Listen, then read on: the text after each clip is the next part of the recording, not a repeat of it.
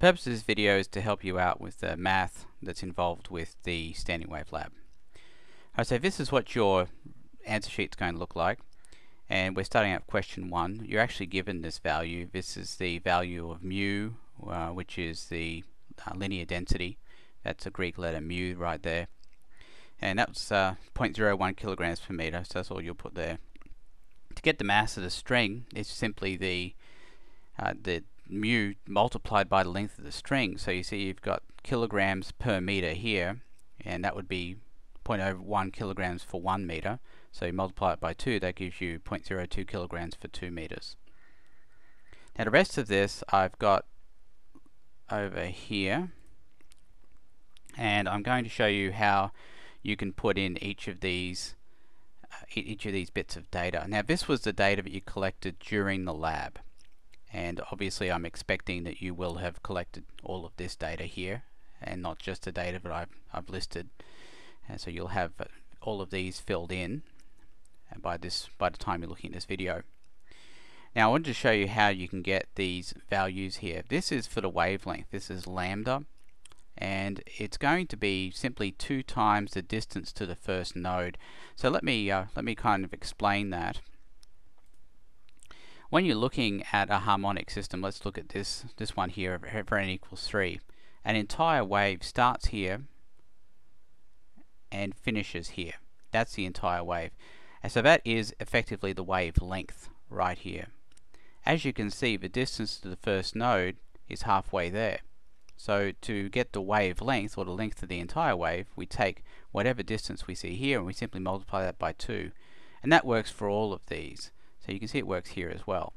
That's half, and this is the entire wave here. Obviously for this one we're only seeing half the wave, but that's how we're going to get those wavelengths, just simply multiplying the distance to the first node by 2. So those values will all go in here, and I have calculated the first the lambda 2 and the lambda 3 here based upon the distances that were found during the lab, and you'll do the same thing up here. It's not too difficult. The next thing you need to do is find the velocity of the wave. Now they've got the velocity here in meters. It really should be meters per second because that's the unit for velocity.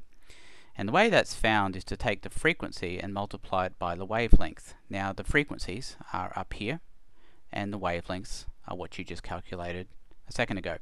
So in order to get those frequencies, what you do is you take 2.5, multiply it by 4, 5.0, multiply it by 1.84, and then so on and so forth throughout each of those calculations. So you can see that I've done a couple of sample calculations there on how you get V1 and then V2, and you can continue on and get the rest of them for all the other values.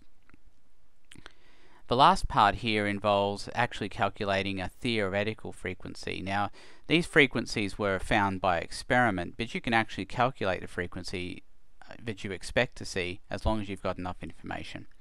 Now the information we need is all given to us all in the problem, and here's the equation that we're using. Now really all you're changing here, at least for the first part, you put in the mass, and the mass goes in here where the MW is.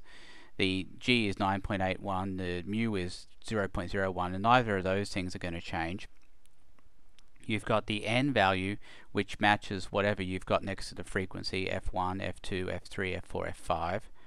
And then that value N is what changes. So that goes for 1 here, it'll be 2, and then it'll be 3, and everything else is going to stay the same. So really all you're doing is you're taking this F1 value, multiply it by 2, the next one you multiply it by 3, the next one multiply it by 4 and 5. So it's not really that bad.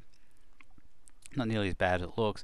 The 2 and the L here don't change either. That's the 2, which is a constant, and the 2.00 meters is the length of the string, and that's not changing either. So it's not too bad as long as you've got the right mass in here. You've got 0.100 for all of those, and then you're just changing the value of N, which is on top of this line here.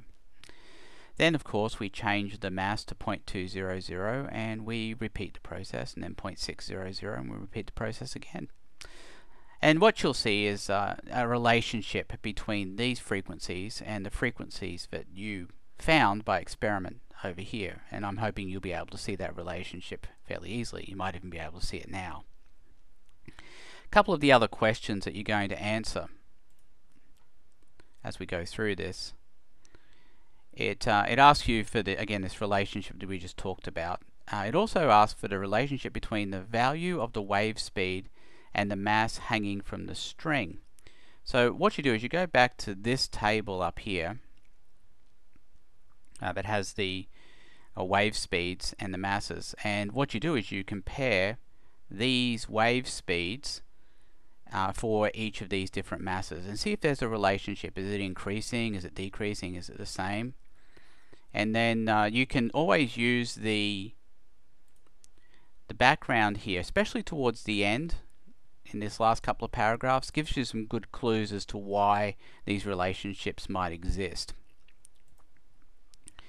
The other thing that's being asked here is it says describe the relationship between the wave speed and the harmonic number for a fixed hanging mass. So what they're asking you to do is, for this one here that's got the wave speed, start say at 0.100 and look and see what happens to the velocities as the harmonic number there, as the harmonic number changes.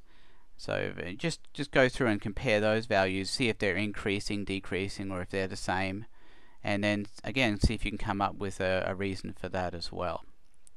The rest of it you can get pretty much just by reading the last part there of the background, or maybe even some of the beginning parts as well, but it shouldn't be too bad for you from that point. Alright, that's it.